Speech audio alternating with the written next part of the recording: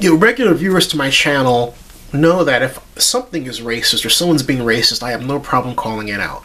In this case, the question is, are the Grammys racist? And, I've dealt with this before in the past, but I have to say that I think the bottom line is not so much the Grammys are racist, but that there's more money put behind a white performer, which, for marketing purposes and for pushing of the record, than there is a black counterpart.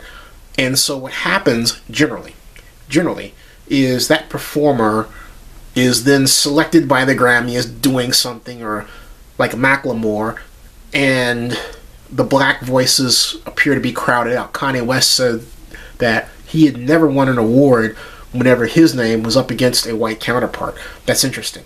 So there's definitely a problem with the Grammys. I've talked about it before. It still exists. When is it going to go away? Well, when the economic playing field between whites and other musicians of color, is equalized. How that happens? I have some ideas.